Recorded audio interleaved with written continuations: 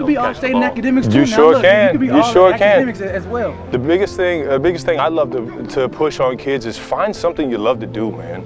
Like, I was very fortunate. Somebody put me on a field, put me on a court, put me on the ice rink. I found that love for competition in sports. I found that love.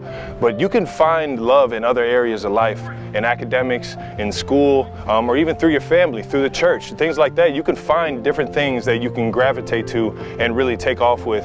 And that's what I love about the community that I'm in, is that everybody's helping the younger generation try and find that. And that's why I love what you guys do, is because you're giving that opportunity to kids that wouldn't have that. And with that, man, the kids just got to run with it, man. You got to try and find it. You got to, you know, experience things, go out there and try new things, so that when you do find something you love, you can take off with it. Because the passion that you put into things, as we all know, you'll start to find the success with it, the more passion that you put into it.